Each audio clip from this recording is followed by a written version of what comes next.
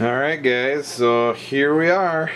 So you've seen my other videos on, or my last few videos on my new Rockwell shaper, and I've had some feeding issues with my reverse bed feed. So I took this guy out, and you watched me do it on my last video. So this is the little Pawl, and this is the little guy that controls your left and right feed on your table, or you can pull it up and then you can manually feed it.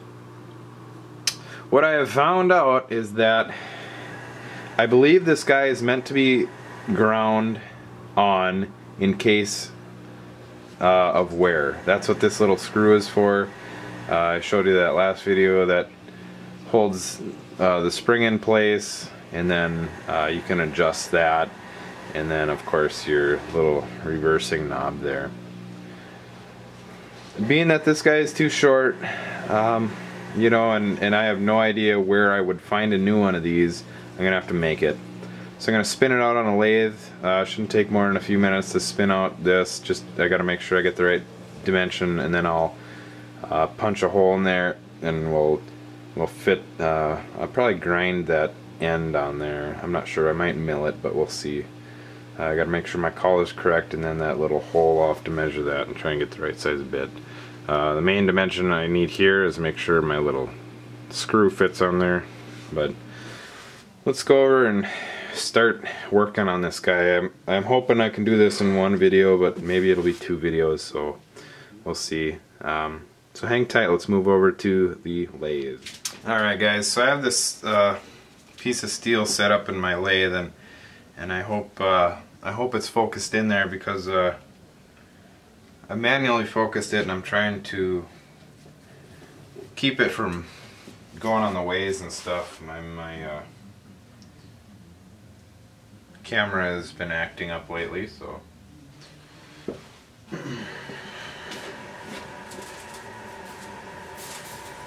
alright.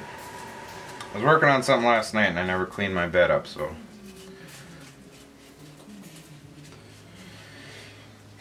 alright. So my little piece here is 180 thousandths. It's actually at 170, 180, 179. Measure this side. 180, 179. And then my collar is 250, we'll call it 250. My length here up to the collar to the back is, you can see that,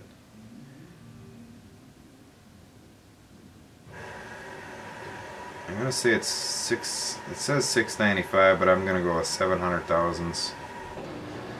And then my dimension here, I'm gonna make this longer, of course. Right now I'm at 285 and I'm not engaging. So my engagement end here, I'm gonna make that probably 3 or 310 off my collar here. So I'll try to make this as painless as possible. I'll show a little bit of cutting, a little bit of measuring, and hopefully with not too much work here we can make something that looks pretty nice. I'm just gonna double. And I've been fighting a cold here the past few days, so hopefully I start feeling better. And I know my measurement right here is pretty dang close, so I'm gonna actually come on and I'm gonna turn my power feed on, because then we'll get a little nicer finish. And I got it on a relatively slow feed anyway, so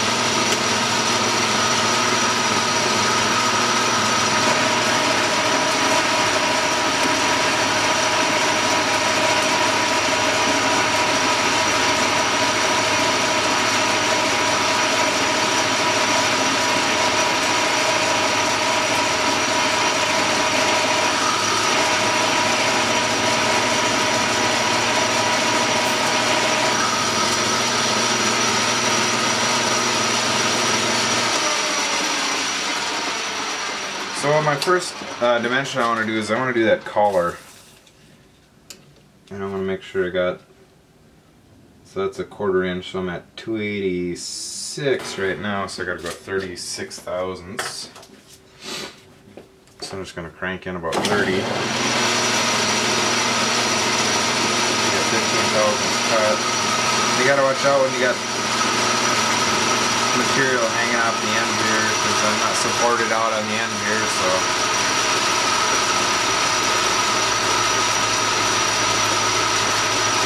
That doesn't feel like a 30 thousandths cut for some reason.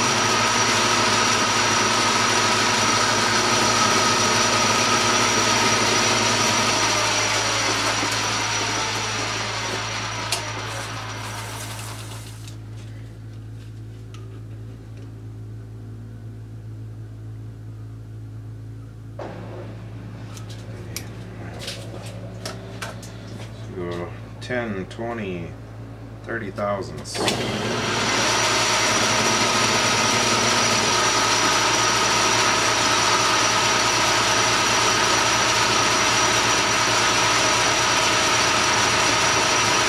I do have a little nipple here that my one, I got 2 little dimensions there, and my one inside one is actually pretty relatively close to my dimension that I actually need to get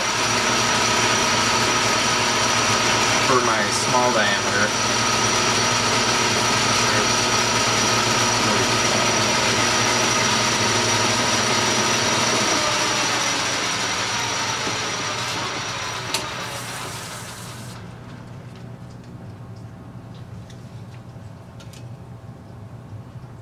$262, so another 10 thou.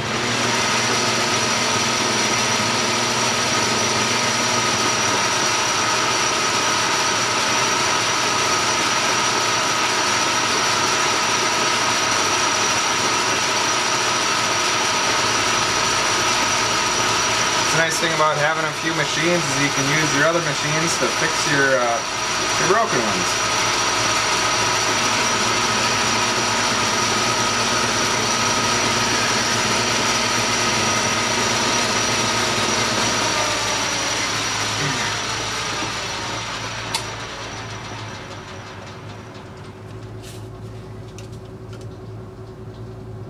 So it's 250 on the nuts.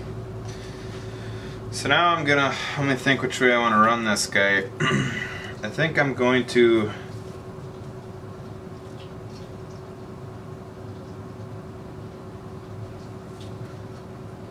I think I'll put my collar on the inside for no particular reason at all. And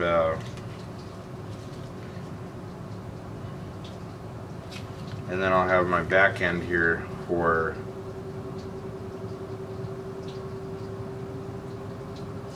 the main part of the shaft. So I'm just putting a mark on there just to get a general idea of where I want my collar to be. So that's going to stay there. And now this side, I'm going to cut down to my 180 thousandths. So we were at 250 there, so we can just count down with our dial or whatever and work into it. So I'll cut into that, and then we'll continue on. We'll come back and I'll show you what I did here. All right, so now I got our end here cut down to 179, so that our little screw slips on there nice and snug. So now that we got that done, I can come measure my collar width, and then I'll leave that, and then I'll come back on the back side here and I'll cut the front side of my little Pawl here, and then we'll part it off, and then we'll have most of our little part there. So I'm probably going to switch out bits here because this bit is not the one I'd like to be using, and I don't have a bit set up, but I do have my parting tool set up here, so I might just use that. I can come in here and get a reading on my one side pretty close, and then I can fine tune it, so I'm 89 thousandths. I'm just gonna measure this collar width by this guy, and then I'm gonna kind of guess, get it pretty dang close. So 55 thousandths. It'll come in,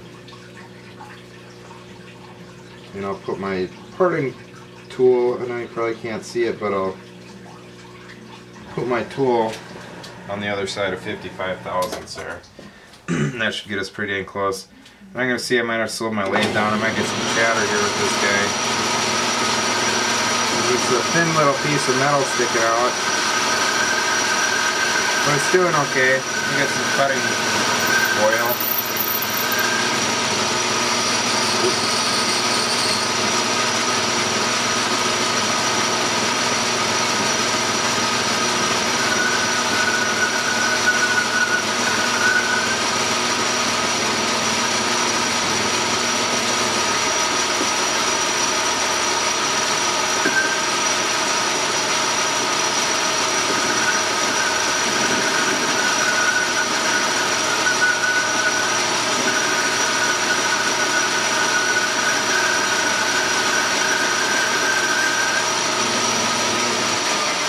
I'm going to come and measure it here because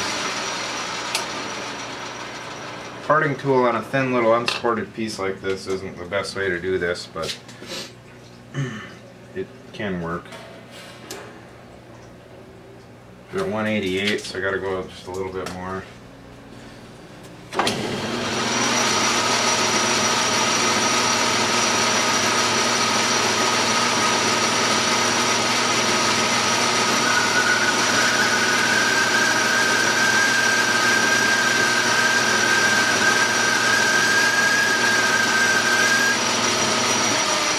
Test that out.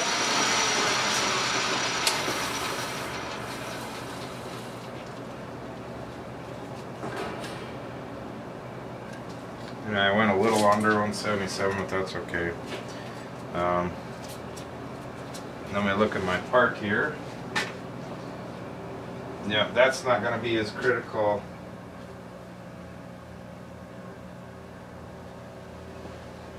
As the other side here, so I'll come in again and cut some more.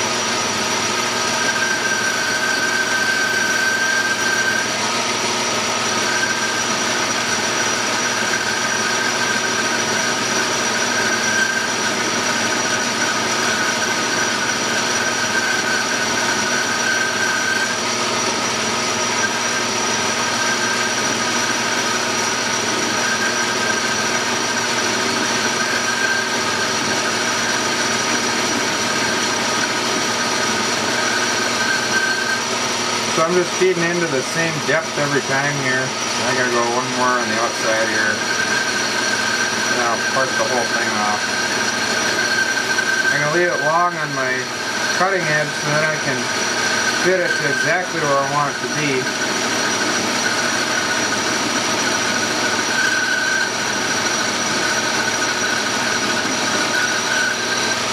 So then I'll part it off right here. You can see the thing moving a little bit.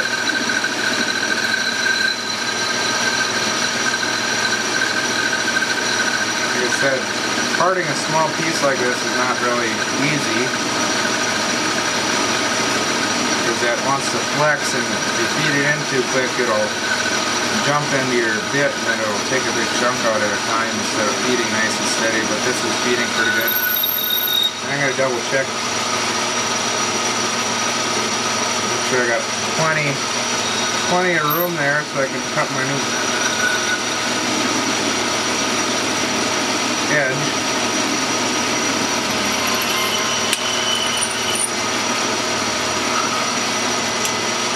There we go.